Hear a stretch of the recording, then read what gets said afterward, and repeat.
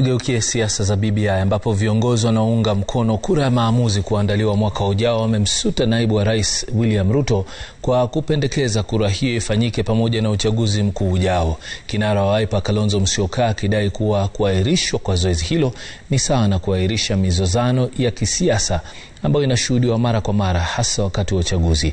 Stephen Leto anaarifu.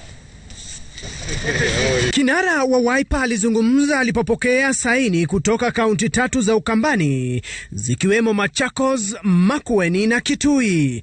Kwa jumla kaunti hizo 3 zikikusanya saini 1450.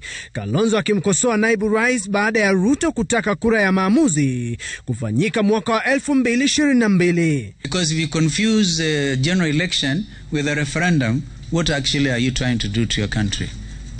It is a useful thought, but I disagree with it. Zaidi ya watu milioni 4 tayari wamepiga sahihi kuunga mkono ya harakati ya BBI.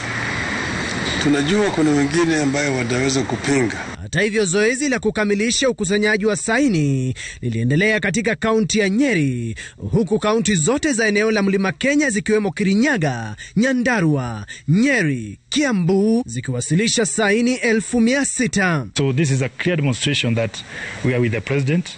There is no vacuum in Central. You can come to a homestead of somebody and milk his cows, you can dig his shamba, but you cannot claim that the wife belongs to you. You fought this proposal every step of the way when it was being made. Then when it is complete, you now want to change it. Gavana wa Nakuru Lee Kinyanjui akiungana na viongozi kutoka kaunti za Narok, Bomet na Kericho kuweka pamoja saini za kaunti hizo ili ziwasilishwe hapa Nairobi hapo kesho. We would like to see a situation where after every elections the contender for gubernatorial seats watasalimiana na waseme tuende mbele. Whoever has won, proceed with the job.